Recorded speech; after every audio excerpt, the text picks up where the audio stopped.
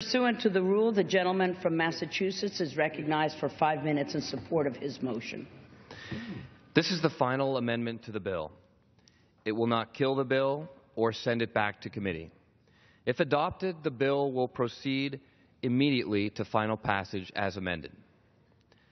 We all agree that the men and women who serve in our nation's military should be afforded every opportunity to live the American dream that they risk their lives to defend.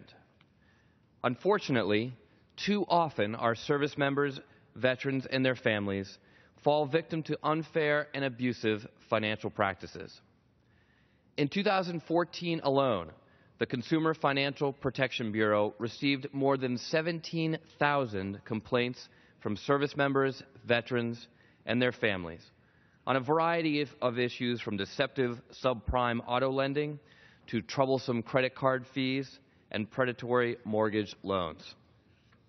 That same year, the CFPB was able to return more than $1.6 million to these families. The CFPB is a vital watchdog for American consumers. The bill before us today would delay the enforcement of the CFPB's rule regarding disclosures that mortgage lenders must provide to homebuyers. Additionally, the bill would permanently eliminate a borrower's ability to enforce his or her legal rights if a lender fails to disclose or obscures important information for all loans originated over the next 5 months, so long as the error is made, quote, in good faith, a term that the bill does not define and that substantially narrows existing protections for consumers afforded under the Truth in Lending Act. The mortgage industry has had nearly 2 years to implement these new disclosure requirements and was given an additional grace period this year.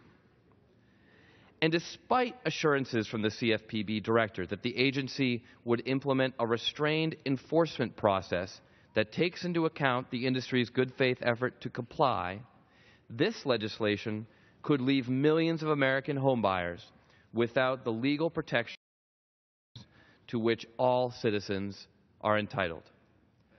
The amendment I am offering today would allow our service members, veterans, seniors, and students, some of our nation's most vulnerable populations, with the opportunity to seek their day in court if a mortgage lender acts in bad faith. As we learned following the 2008 financial crisis, far too often the people with the fewest resources pay the heaviest price when they are deceived by bad actors in the financial marketplace.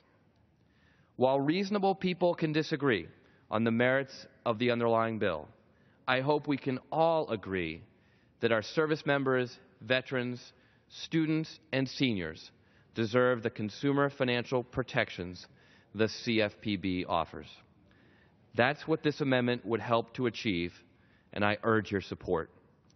I yield back